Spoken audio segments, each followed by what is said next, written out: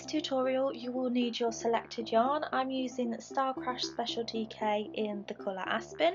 You'll need some scissors and a darning needle for finishing off your project, and you will also need a crochet hook. I'm using a 5mm crochet hook today, but you can check your yarn label to see which is best to use for your particular yarn.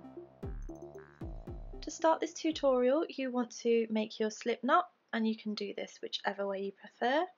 Insert your hook, and you're going to begin by chaining your first length. So this is however long you want your rectangle to be. So if you want a longer rectangle, this first chain is going to be longer, or if you want a shorter rectangle, it's going to be shorter.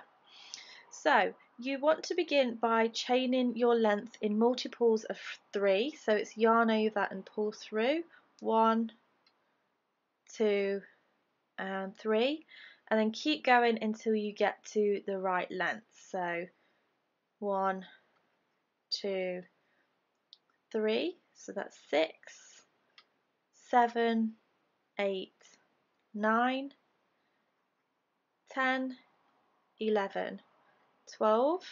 I'm going to stop at 15, 13, 14 and 15. Then from here we're going to add another chain 3, and this is going to be our turning chain. So what I would suggest that you do is you take your finger and thumb and place it in this area here, and you're going to chain 3. 1, 2 and 3, and this is going to act as our first treble. Now that's treble in the UK. In the US this is known as a double crochet. Now what we're going to do is begin by forming our cluster of 3 trebles to fit with the traditional granny square pattern. And we're going to do that in this space here where you've put your finger. So it's the 4th chain from the hook. So you want to yarn over, insert your hook into that space, yarn over and pull through. You'll have 3 loops on the hook. Yarn over, pull through 2, and then yarn over, pull through 2, so that's our 2nd treble, and then do 1 more which will be our 3rd. So exactly the same as before. Now what you want to do is make the corner, because this is going to be the top of our rectangle. So you're going to chain 3, and that's going to be the same for every corner that you do. And in the next chain down from the one that you've just been working in, you're going to do a cluster of 3 trebles. So yarn over, insert, yarn over, pull through, yarn over, pull through 2, and yarn over, pull through 2. So that's 1 and 2 and 3. Now what you're going to do is you're going to skip 2 chains. So make sure that you're counting your chains properly. So skip this one, skip the next one, and then work into the next chain 3 trebles. Before we start working into here, we are just going to chain 1 to bridge the gap between the 2. And we're going to do 3 trebles in that 3rd chain along. So 1, 2 and 3, chain 1 and repeat. So skip 2 stitches and then do the same in the 3rd stitch all the way to the very end of your chain. What you should find is when you get to the end you have 1 chain remaining. So if you want to pause the video here, work your way along the chain and meet me back right at the very end. I'm now at the end of my row, and if you have chained 15 like I did, you'll have a cluster at the top or at the very end of your chain just here, and you'll have 1, 2, 3, 4, 5 clusters along your chain. Obviously if you did a shorter chain you'd have less, or a longer chain you would have more. But I've just finished my last cluster here, and as I said before, you will have one chain left over, which is what should be there. And I am going to chain 3 because this is going to be the corner. So chain 3, and then I'm going to do a cluster in that very top chain, or that very last chain. So just 3 trebles, exactly the same as what we'd been doing before. That's 1, 2, and 3. And I'm going to turn my work round now because I'm going to start working along the other way, and this again is a corner, so we're going to chain 3, and then we're going to start working our way back along in the same sections as what we've done our other clusters in. So it should be really easy to see at the base of these clusters here. Can you see that open chain there? That's where you're going to do your next set of 3 trebles. So it's 1, 2, and 3, and then you're going to chain 1 and do your next set of 3 trebles in the next space. So work your way along into this last space just here, and I'll show you how to finish off the corner and connect this round. Pause the video and I shall see you in a moment. So I'm now at the end of this row, and what you should find your pattern looks like is this.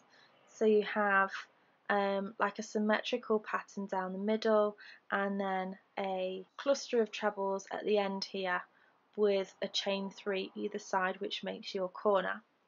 So now we've got to the opposite side, you're going to chain 3, 1, 2, and 3, and then you're going to insert your hook into the 3rd chain from the bottom. This is the very first chain 3 that we did. So insert your hook and then yarn over and pull through all of the loops on the hook to make a slip stitch. Now you're ready to start your next row. So we want to get up to the right height, which is a chain 3, 1, 2, and 3. And what we do here, because we're starting on the very edge of this this corner, we're going to pretend like this is the last stitch of a cluster in here. So you want to chain another one, so you're going to chain 4 first of all, and then we're going to start working into the next corner. So you want to go straight in there and do a cluster of 3 trebles. That's 2 and 3. Whenever you're working in a corner, you're always going to form another corner in that section. So we're going to chain 3, so that makes your corner. And because this is a larger gap, you're then going to do another cluster of 3 trebles in that very same gap. Oops.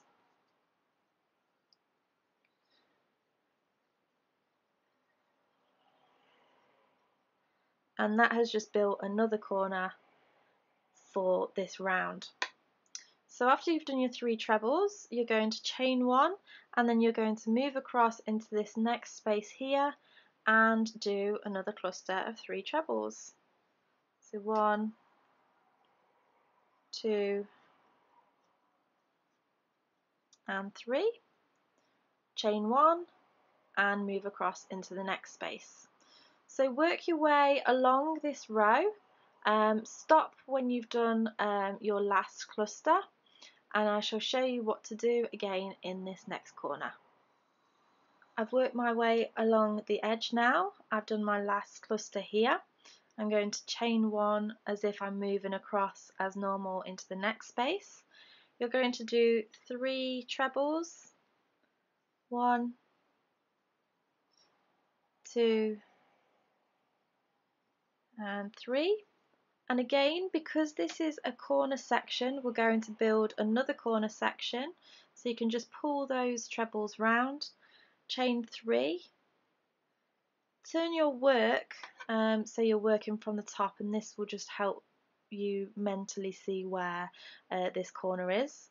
And then you're going to do another 3 trebles in that very same space, and that finishes off that corner. We're going to chain 1, and as you can see, you're going to work into your next corner. So a cluster of 3 trebles,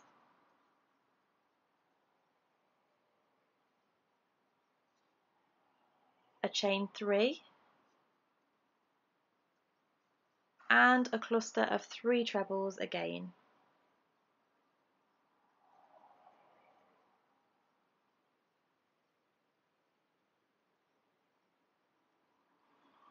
You will now be working down the side of your rectangle, so you just do same as normal, chain 1 and then work your 3 trebles into this space, chain 1, etc. So pause the video, work your way until your last treble, and I shall meet you back and show you what to do from there. I'm now at the end of this row, and this is where people can sometimes get confused because they see the chain 3 here and they also see the chain 3 here. Just be aware that this is obviously your first round or your first row, so this is actually the corner that we're going to be working in. So I've just done my last treble, and I'm going to chain 1 and do a cluster of 3 trebles in this space here, which is the corner. And just as before, we're building a corner, so we're going to chain 3, 1, 2, 3. And if you turn your work to the top, you know you're working along the top edge. Now, at the beginning of this row, we did a chain 3 and then another chain, so we chained 4 in total, and I did say because this is going to class as a treble from your last cluster. So what we do here is we only do 2 trebles, that's 1 and 2, and this one is classing as a treble. So what we do is we are going to attach this to here. So we're going to look which one is our 3rd chain from the bottom, insert the hook, yarn over and pull through, and that connects those 2 together. You will now continue in the same process. What you will do differently for this round is chain 3, 1, 2, 3, and you can see that we're actually starting on this side of the stitch, so we can go ahead and just do 2 more trebles, and that makes our cluster. And you will find that it will alternate from one row to another, so the next row will be the same as the previous row. You'll have to chain 4 and move over to the next stitch, whereas this one you'll have to chain 3 and do 2 more stitches in that same space. So here I'm just going to chain 1 and then start working my corner and work all the way round until we get to the last space. So work your way round using the same procedure.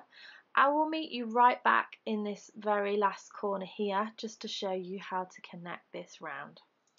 So I'm back and I've just worked my last corner of this round. I've just done my cluster of 3 trebles. Now I need to connect this cluster of trebles to this cluster of trebles. I will chain 1 as normal like we do between each cluster, and all I'm going to do is insert my hook into the 3rd chain from the bottom and slip stitch those together. Like I said before, now you're starting in the other side of the stitch from the next row, so you're going to chain 4 and then start working into this next space, and then you're going to work onto the corner. So with each row you're going to have 1 more stitch in between. So this is the first here, and you've got 1, then in the next round you have 2, and then the next round you have 3, and you're just going to build and build and build.